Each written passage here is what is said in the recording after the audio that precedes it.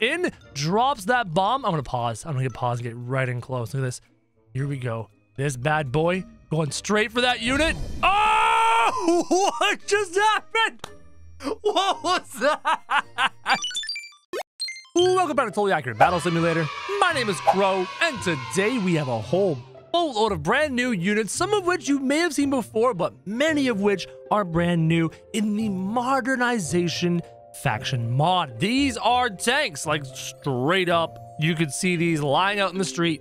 Tanks. Now, they're a little wobbly, a little wonky, a little awkward, a little halfway dug into the ground, but don't worry about it. They're exceptionally effective, and we're going to test them against these unsuspecting medieval people who have never in their life seen anything quite like this. Let's see what happens when the tanks roll in and take their shots. Oh, I'm not sure what a tank just dove into the ground. There's an underground shark tank. Have you guys ever seen an underground shark tank? Is there any way to see it? Nope, it's gone. It just disappeared, dove into the ground. Oh, no, it's coming up. It's gonna bite the ankles of this poor archer. You can see the nose or maybe the fin of the shark tank as it comes up out of the ground. Now, obviously, you've got tanks and helicopters and planes and stuff like that, but you also have regular units. This is the battlefield medic, guys. He's supposed to be a healer of sorts. Is he better than the old priest healer? Now we're gonna find out just how good this old battle medic is as he tries to keep his squad alive versus an enemy squad. And so far, he does not need to do any healing. The fight commences, and he's... Oh, there you go. He needs to be point blank to heal the guys, which kind of makes sense, right? He's applying bandages, he's applying other types of healing items, and quite handedly, our squires handled all the other squires. But what are these beams of light coming out of him? Are those weird, like, injections? It's kind of awkward looking. So obviously you have the combat medic, but you also have the combat personnel wielding these amazing sunshades, because that's what you look at when you look at a unit. You check out their cool sunglasses, because sunglasses are cool. Disregard the fact that they're wielding AR-15s after all. So we're gonna have these AR-15 wielders, and we're gonna pit them against my favorite unit of all time, which is the Berserker. We've got a Berserker army over there. I want to see if they can close the distance on... Oh, some did. Some got in there. Get in there and beat up those AR-15s that need to reload. See, the reloading is their downside. And in fact, the Berserkers are better than the AR-15s because you got to reload. But the Berserker doesn't need to reload axe. Now, one of the recent changes to the mod is this unit right here, the Flamethrower unit, who is amazing looking. But apparently, according to the patch notes, the flamethrowers explode upon death. Something we're going to test versus a whole bunch of ninjas, because I know you're excited about ninjas versus flamethrowers. In 3, 2, 1, go. In go the flamethrowers, blowing fire. Oh, maybe ninjas weren't good enough. Okay. Ninjas didn't do the job. I need them to explode, guys. Instead of ninjas, we have Artemises. Now we're cooking with gas, literally, because flamethrowers are filled with gas. I need one of them to die. I'm waiting for the moment that they explode, but they have a lot of HP, and they're about to light the Artemises on fire. Don't light my Artemises on fire. I don't care how much body armor you have. If you are hit with this many arrows that pierce your arm and pierce your torso, you're not supposed to live. But for some reason, the flamethrower guys have a bajillion HP. Oh, look. I see an explosion. That guy exploded. Wait for it. Boom, right there. They explode on death. That is so cool. Yes. And the Artemises are on fire, but apparently they're immune to fire. So we have these guys that are immune to arrows and those guys that are immune to fire. And the explosion on death is phenomenal. That is so cool looking. I love it. One of the recent additions to this lovely mod is this right here, the F-16. But actually, on top of its normal attacks of bombs and bullets and stuff, they've given him guided missiles in a very recent patch. I'm actually going to take control of the F-16 in just a second, but first I want to see it at work against a whole boatload of hobbits.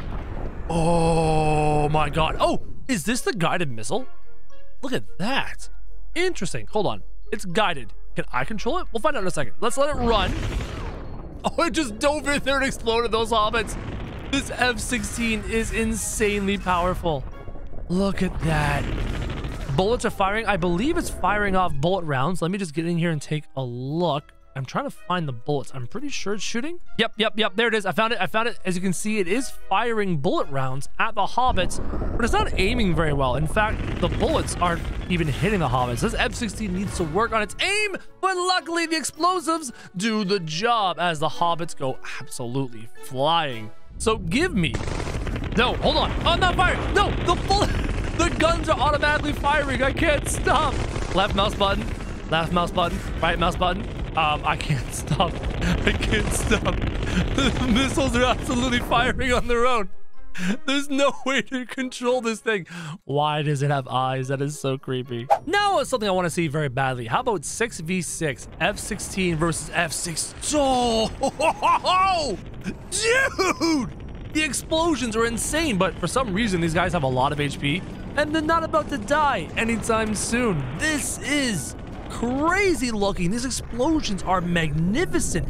The F-16 is getting caught on the old ancient architecture, bomb after bomb, bullet after bullet, but for some reason, these things have a ton of HP and they're not about to die, even though one of them stuck. I can't tell if this F-16 is dead or stuck, but it's still being shot at, so I think it's not dead yet. Yeah, I don't know who's gonna win this, but this is definitely one of the cooler fights we've seen in a while. Another new unit that they've added is this B-2 bomber. As a fan of the military, as a fan of the Air Force as a kid, the B-2 bomber always fascinated me. The shape, the design, everything about it. People like to claim that aliens designed it. I didn't think so. But I want to see what the totally accurate battle simulator version of the B-2 bomber does in 3, 2, 1, go. Full speed. It's gliding in.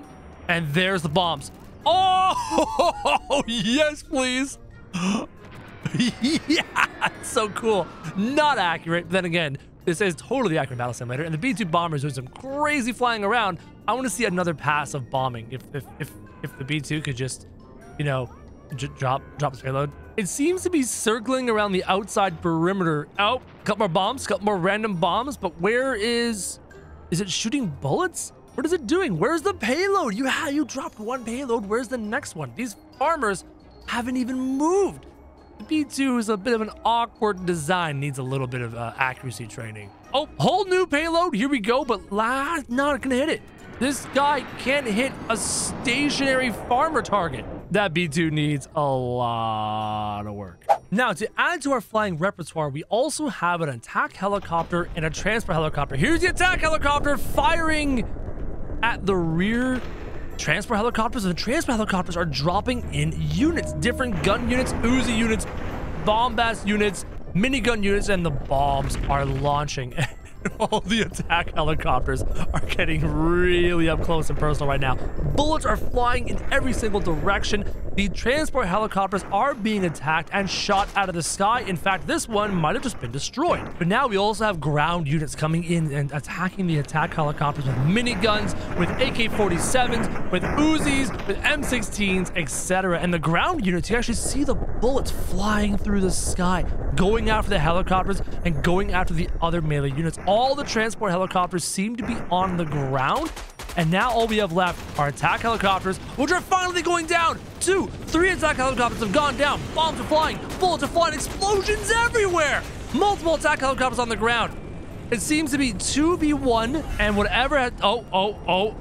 We have one side of victory. Attack helicopters attacking the ground units. Is this the end? Are we about to declare a victor as the attack helicopters bomb the living daylights out of blue? Red team has won. That was so cool. Now, considering all these brand new flying units that we have in Totally Accurate Battle Simulator, it would be unfair if they were left unchecked. So they've included some surface-to-air missile units. We've got this amazing guy who's about to fire out some amazing powerful guided missiles, and then the full-on automatic guided missile attack systems. Let's see how good they are against helicopters in 3, 2, 1, go. Here we are aiming, and as you can see, multiple guided missiles have been fired. However, the helicopters are also firing their own missiles. Are they going to hit their targets? Missiles seem to have gone a little wide and are not very accurate. Lots of explosions. Some of the anti-air has been destroyed, but look at these helicopters getting completely wrecked by the guided missiles. Huge explosions, lots of damage, even more guided missiles. In fact, I want to try and take control of a guided missile. This one right here. Can I please? I took control of a guided missile. I'm a missile. That's so cool. I want to take control of this missile. Hold on. Fire the guided missile. Come on. Give it to me. Yes, I am the guided missile. Let's try. Aw, man, I didn't even get a chance to shoot. Okay, we need more units. I'm gonna hide some lieutenants over there. Give me my guided missile. I want to go blow up that helicopter. Yes. Go. How do I blow up a helicopter? I can't. How do I want to get in the helicopter. Come here. I want to shoot you. I'm falling into the water. Yes.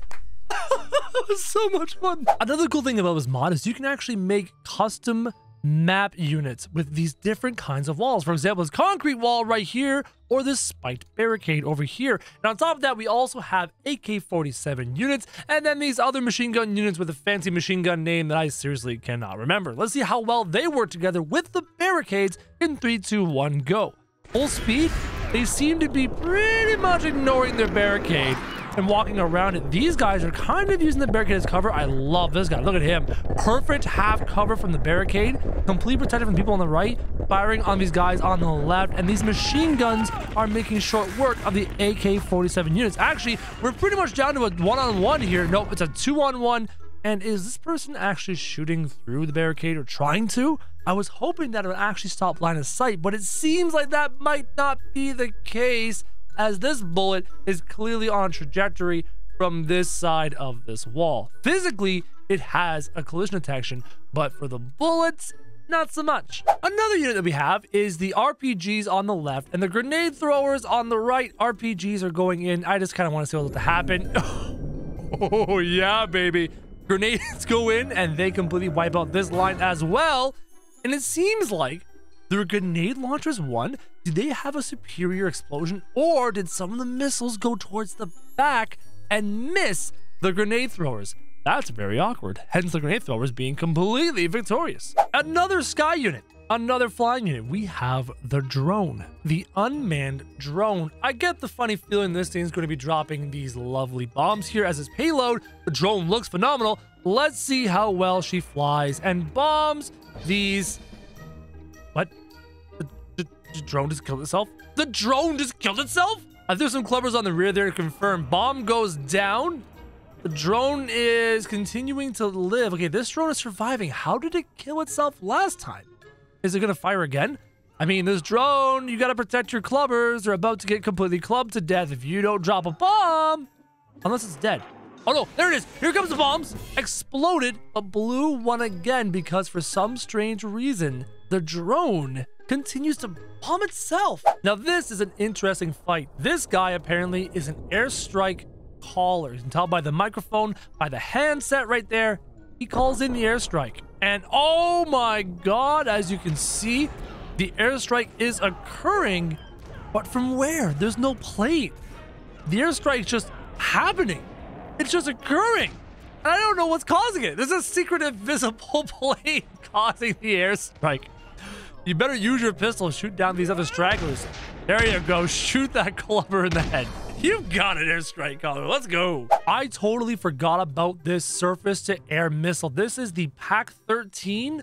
Look at this truck dragging around this thing that has floating eyes right there, just staring creepily into the distance. Is this a very good anti-air? We're about to find out. Guided missiles? Yep, they fired guided. Oh, they fired the guided missiles. But they were not fast enough to stop the F-16s from doing their thing, right? I mean, just like disgusting. Now, another one of these amazing new units is the Blackbird, the SR-71 Blackbird, which is another stealth unit, one of my favorites from my childhood. I loved the look of this thing, and we're gonna pit it against the missile launchers. I want to see if it's actually able to not be targeted by the guided missile systems, because obviously these kinds of stealth planes should not be able to be targeted by radar, because that's kind of how they're designed. So logically, if you think about it logically, the guided missiles should not be able to hit this beautiful Blackbird. Let's see what happens in 3, 2, 1, go. Blackbird moves in, drops that bomb. I'm gonna pause. I'm gonna hit pause and get right in close. Look at this. Here we go. This bad boy going straight for that unit. Oh! What just happened? What was that? Is that a nuclear explosion? Did they make a nuclear bomb? ladies and gentlemen, if you excuse me, I'm just going to put a clubber up here so that there's not an instant death. Okay, so now the blue side, the non-bomber side, has a clubber way over there in the distance. Let's watch this nuclear explosion one more time. There it is. There's the nuke. I'm gonna watch it in slow motion. Hits the target. Blue victory. Wait a minute. Did the bomb? Did the bird? Did it just blow up itself? Hold on. Okay, I'm also gonna put a clubber over here on the red side. Let's watch this one more time. You mean to tell me that this lovely bomb is blowing up its own unit? It did, but look at the size. That is the biggest explosion we've ever seen in this game. You can see these units being launched in the distance. The Blackbird launched in the distance. Oh, hold on. Oh my god, the explosion's still going? That's a full-on nuclear explosion! To demonstrate the power of the explosion, I'm actually going to put a whole bunch of clubbers on the field, and we're about to watch them go. You can see the tiny little bomb go down, drop, and wipe out. Look how far those armies were sent flying, and the explosion continues to go and continues to erupt. That is the single most powerful explosion we've ever seen in Totally Accurate Battle Simulator. It just keeps going. Full speed. Look at that. That's crazy. That just how do you top that?